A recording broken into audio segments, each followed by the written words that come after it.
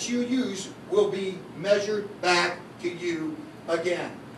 Amen. Amen. The same measure that you use is coming back. Amen. Hallelujah. So don't worry. God's got your back. That's right. Amen. Yeah. And he says, pray for those who despitefully use you. Amen. Some of you were here for the bait of Satan. Amen. And when you were here for the bait of Satan, you heard him tell a story. Amen. And one of the reasons we did the book, The Bait of Satan, is we did it for me. Amen. Because of some of the greatest trials that ever happened in my life, and some of the greatest attacks came to me through preachers. That's how they came. They came through me for preachers. It started all the way back in the 1980s. Amen. When I moved from Illinois to Ohio. Amen. Glory to God. And I'll tell you what, y'all heard the story of God told me Donna was going to be my wife when I was looking at the back of her head. Amen. Well, if God hadn't done that, if he hadn't done that, right? Who knows where I'd be or what I'd be doing today. But God did it. So he did it. So I had to say you're alive.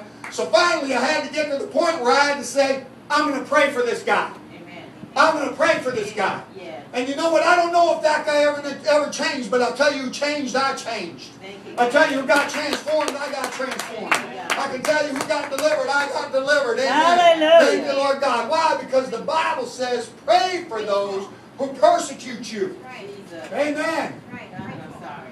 Jesus' greatest attacks came through the church. Oh my God. Yes. Paul's greatest attacks came through the church. Oh my God. That's where they came.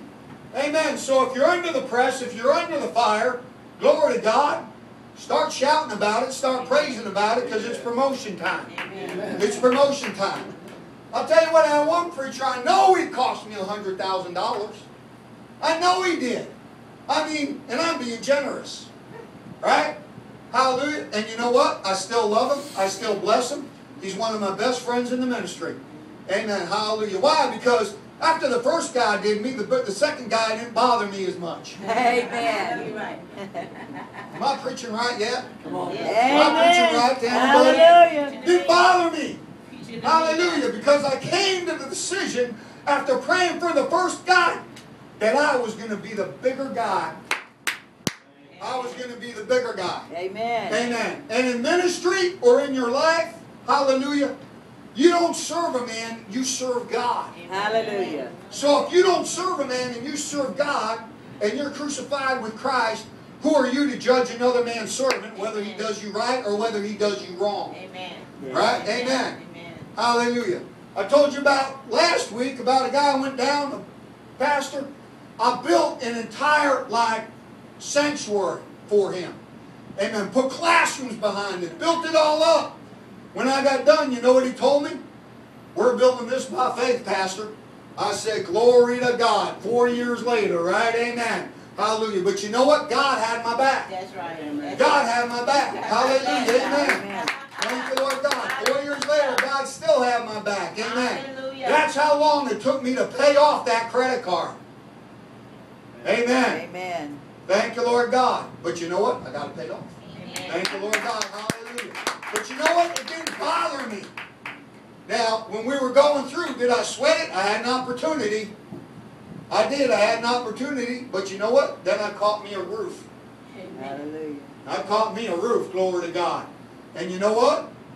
I made $11,000 in 3 days. Thank you, Lord God. Hallelujah. Hallelujah. Amen. Amen. Why? Because if you'll be faithful in the small things, God will reward you with the bigger things. Hallelujah. Amen. Hallelujah. Amen. I brought that $11,000 home and Mama saw it. And you know what Mama said? Praise praise God. God, we can remodel the house. I said, well, there goes my $11,000. Right? Amen. Thank you, Lord. Glory to God. Praise God. But don't worry. Your faith will see you through. Amen. Amen. And the problem isn't the problem. You just think it's the problem. Okay. Moses, right? That's God right. tells him, That's right. go tell Pharaoh, let my people go. Moses said, I can't. can't you get somebody else? God didn't have anybody else. Amen. So he goes down, he tells Pharaoh, let my people go. There's 10 plagues that God does, and the children of Israel during these plagues are sitting there and watching God show up. So before the children of Israel leave out of Egypt, God says, go spoil the Egyptians. Right after the last plague, all the Egyptians are grieving, right? Because their firstborn is dead. And he sends the women in to get the stuff from the Egyptians. Why? They know where all that stuff is at, right? They're going to get them some stuff. So then he's ready to take them out, and he's taking them out, and he leads them into the trap. There's one mountain on one side. There's another mountain on that side. The Egyptians are breathing down their neck. And they say to Moses, Moses, didn't we tell you this would happen? Didn't we tell you that the Egyptians would come?